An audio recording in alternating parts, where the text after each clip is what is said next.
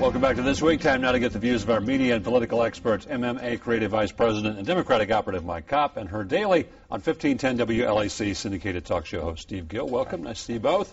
President on the air this week talking to the nation, bringing troops home beginning soon, and by a year from now, 33,000 U.S. troops will be brought home. Seems like nobody likes the idea of the plan. It's not soon enough. It's not enough people for right now.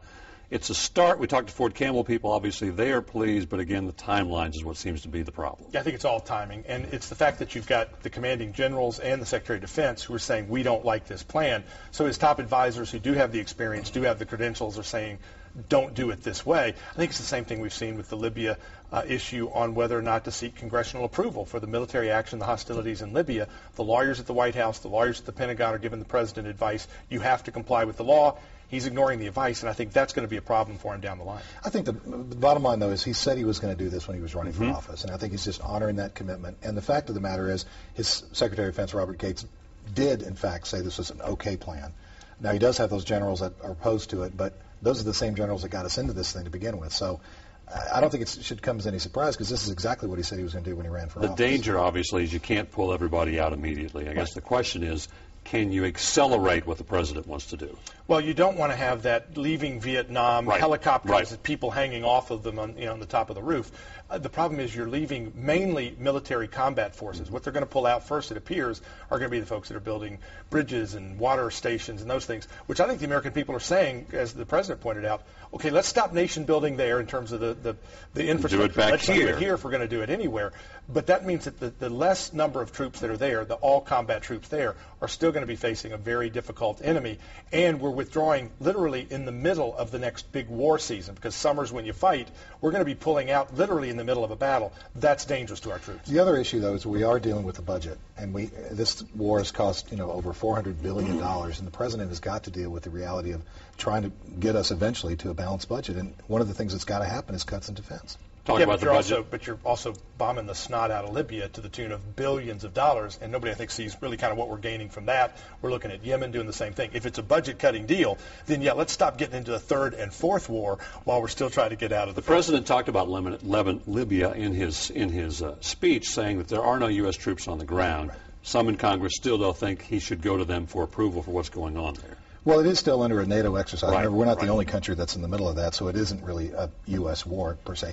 And, of course, we see the reports like in the Wall Street Journal where apparently Gaddafi is now realizing that his end may be near, and he may be fleeing Tripoli. So I'm not sure I think at the end of the day, this thing is going to have the results we want, which is to get Gaddafi out of there and maybe a democratic democracy in there. You still ought to comply with the law, and these are hostilities. I think it is absolutely ludicrous for the president and his team to argue that these are not hostilities because they're not shooting back when we're firing missiles, when we're killing civilians, plus when we're paying combat pay to airmen, sailors, and Marines. We might not have actual soldiers on the ground, but we're paying combat pay to those in the theater. That kind of implies that we're in combat. August 2nd is the magic date for the debt ceiling to be approved, something to happen, or the world's going to end if you listen to some, and maybe it will. This week, obviously, there was discussions going on. The Republicans and Democrats split. It's not happening yet. Will a deal be made? Will there be some kind of advance to the debt ceiling? I think a deal will be made at some point, but keep in mind they were telling us a few weeks ago that it was the end of the world if we didn't do something then.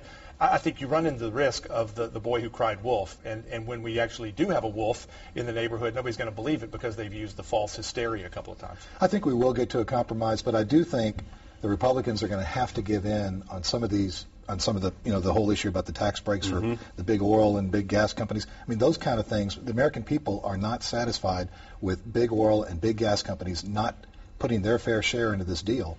And Republicans can't continue to ignore that, so that's going to have to be part of the equation. Well, both sides are going to have to give in some regard, though. Absolutely. There'll be some give, but the problem is big oil that's being painted as the enemy by this administration makes less on a gallon of gasoline than big government. And if we're going to look at trying to reduce the burden and make people pay their fair share, then let's cut the gas taxes, because the gasoline companies are making a lot less than the federal government at a can of Talk about the presidential race going on as we see the GOP beginning to field their field. Rick Perry looks like he's going to get in, the governor of Texas. He's going to get a lot of attention. Yeah, and again, I think you're seeing a guy that's bringing some energy and some passion. You know, you've still got, I think, Mitt Romney, who's still the front runner with the money, with the organization, but he's not evoking the kind of passion that people are wanting to see. You've got that being filled by Herman Cain. You've got that with Michelle Bachmann. You know, the thing that Mitt Romney has to like, though, is the more people that get in, the more it divvies up the non-Romney vote, the better it is for him. Conservative folks, the Tea Party folks like Rick Perry.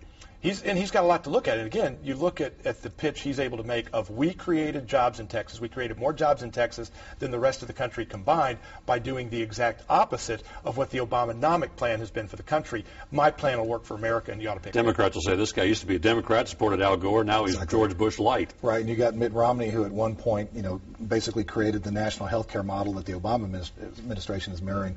Republicans have a real tough time right now. They should be behind a single candidate by now, and they're not, and they're split and they're all over the place, and it's you know, going to be a problem for the Republicans. It looks like the Democrats. The Democrats were split between Hillary Clinton and Barack Obama, and they ended up winning last time. I'd also say that I think the good thing about the Mitt Romney move on the issue, he was wrong, now he's right.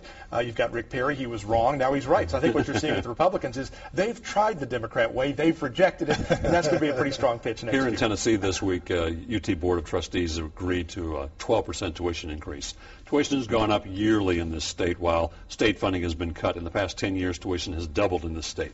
We can't keep continuing this way. What's the solution? Are schools going to have to be consolidated? Cuts going to have to be made? They can't keep continuing to balance their books on the backs of parents and students. Well, we talk a lot about the rising cost of health care in this country.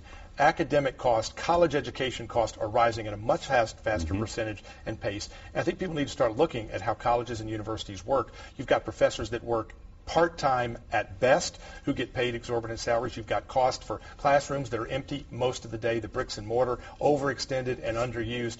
And I think, frankly, we need to look at this whole lottery scholarship business in Tennessee. When lottery scholarships were put in place, they were supposed to cover tuition.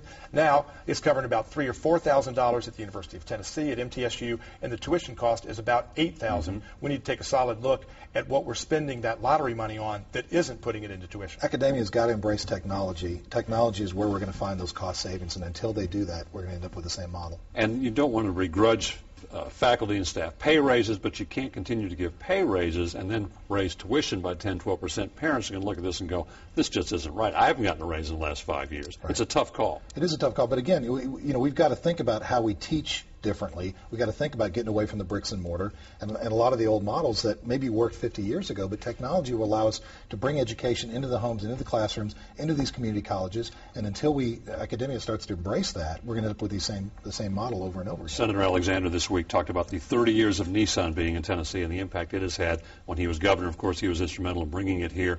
The Leaf beginning to be produced next year. The battery is going to be produced for the electric car.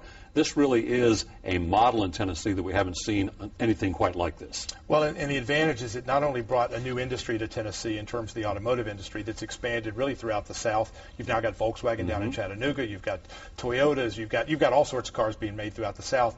Nissan really kind of opened the door here in Tennessee, and then you get all those secondary businesses as well that have to serve those major automotive groups. That's the best kind of economic development because you not only get the person who comes, you get all the people who have to come with them, and you don't have to pay anything for This that. gives young people an opportunity to become involved in the manufacturing sector because of this new technology, and that's what we need to do to save the manufacturing sector. Mike Kopp, Steve Gill, appreciate your time and your insight. Stay with us. This week continues in a moment.